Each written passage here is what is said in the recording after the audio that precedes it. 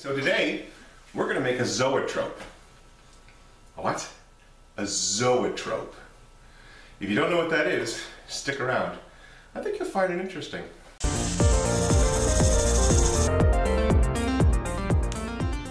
So, in order to make the zoetrope, I'm going to need slots cut in the top. I was trying to figure out how to cut all the way around this thing, and then it occurred to me I might have the perfect tool for that right here in the shop.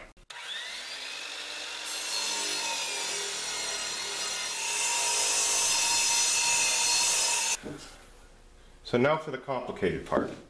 How do I hold this like this, safely and securely?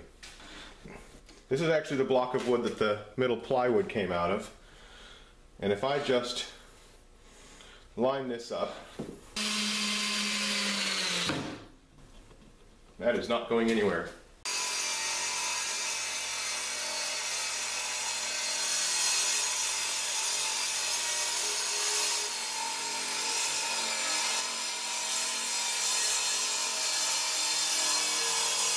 I'm going to knock off these corners on the bandsaw before we mount it on the lathe. Now, I'm not going to lie, I'm a little nervous about this.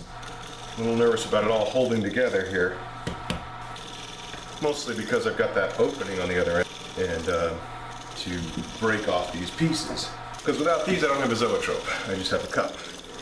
And then I'll turn this end around and see what we get.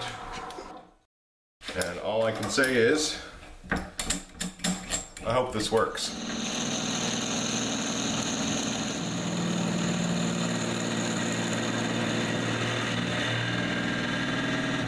It appears to be cutting. And I need to hollow almost all the way down. So I'm going to be hollowing to very close to the bottom here. Happens, I guess.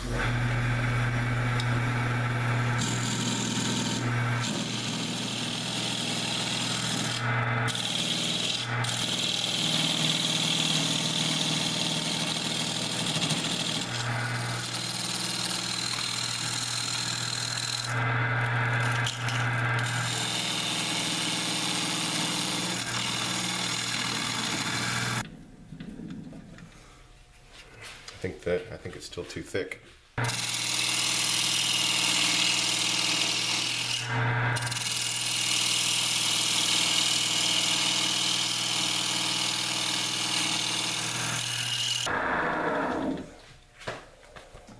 Okay, that's about as thin as I'm going.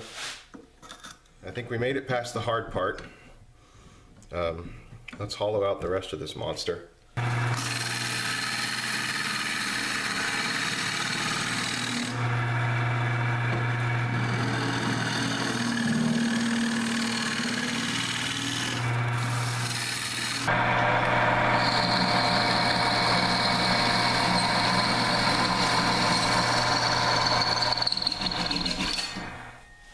Okay, as you can see, it is really light. It's a very, very light at this point, which is good. That's what I want. I'm just going to clean that up on the sander real fast. I've got these as thin as I'm capable of making them. I think it's still too thick. So what if I put a bevel? In a way, they're almost like arrow slits.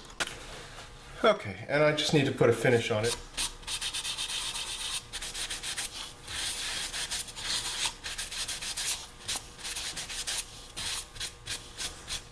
Okay, and this is just boiled linseed oil, and we're just gonna... Okay, so only the other thing you need is an animation. I found this one online when I did a search for zoetropes, and all you have to do happens to overlap a little, and you've got yourself an animation wheel. We'll stick it inside and see how it looks. That's all there is to it. You want light coming down from the top. It really helps. And there they go. Running horses. Be free, wild horses. Here it is, our completed zoetrope. And it's really cool. This project was 90% terror, 4% excitement, and 6% gnashing of teeth. And beveling the inside of the slits here made a huge difference on being able to see the animation.